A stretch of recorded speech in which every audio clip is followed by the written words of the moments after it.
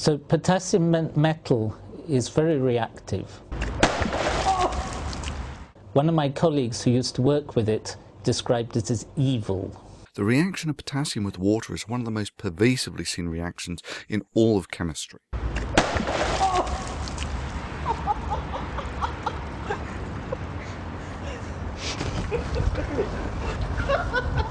Very satisfying reaction. With almost everyone who's sat through a chemistry class having witnessed this reaction. Now, many would sensibly assume that no reaction that has been directly observed by so many eyes, including the eyes of university lecturers, has anything of interest left to offer. However, you'd be wrong. Dead wrong.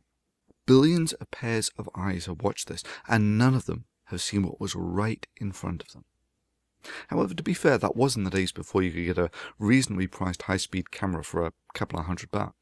Indeed, what I've since found I wasn't even looking for, nor did I have any idea that it even existed. Oh yeah, research rules. So let's start with the simpler observations as a sort of prelude to the unknown. 250 milligrams of potassium, it's about 1/4 gram, hits the water's surface. There's an initial burst of flame as the hydrogen generated by the metal's reaction with the water flashes off. The metal is then completely submerged. Hydrogen is being generated, but there's no oxygen for it to burn it.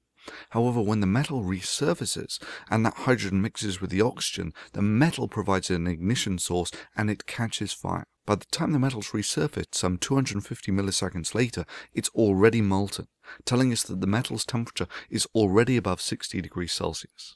If that rate of heating continues, 120 degrees per second, the metal will boil in about 6 seconds.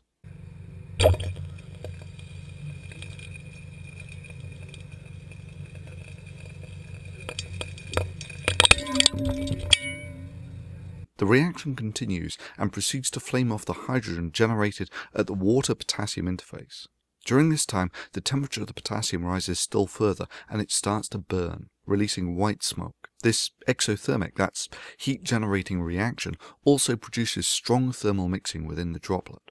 While the potassium is clearly immiscible with water, it doesn't mix, the matte grey on the metal's surface is potassium oxide. This oxide layer is miscible with water and adheres to both the water and the metal. These strong areas of contact are probably responsible, although I'm not sure yet, for all those sparks being thrown out. The liquid potassium drop is somewhat flattened under its own weight. Potassium has about the same density as ice, so it will only just float in water, but mostly what's keeping this above the water is the hydrogen generated at the water-metal interface. Then, not a lot happens for a few seconds. Potassium combustion seems to increase, suggesting an increase in the temperature of the metal. Then there is clearly a strong contact between the potassium and the water, indicating a first attempted explosion. Then a fraction of a second later, at about the 8-second mark, a similar event occurs, resulting in the detonation and complete disintegration of the potassium, and generates a significant and highly symmetrical bubble of presumably hydrogen, although that's just conventional wisdom. But I don't see how you can get a detonation out of a ball of potassium. This is a true detonation occurring at near the speed of sound. Less than 1 frame on this video, that's 4 milliseconds. 1 frame it's there, the next, it's gone. This highly symmetrical ball of gas suggests a highly symmetrical detonation. The detonation evidently takes place underwater as the shell of water completely encompasses the generated gas, clearly in some cases preventing an ignition source from getting to it. This could explain the lack of a hydrogen fireball. However, this was just a first attempt at trying to understand this reaction. I've since got 10 times as much footage and a much fuller understanding of what's going on here. And as is frequently the case in studying the unknown, the really interesting stuff I wasn't even looking for. As far as I can tell, I've got the first ever recorded footage of the colour of potassium gas. Just think about that for a second. Billions of eyes have watched this reaction of potassium with water, and none of them have documented the evolution of potassium gas. But to see that, I'm afraid you're going to have to wait to the next video.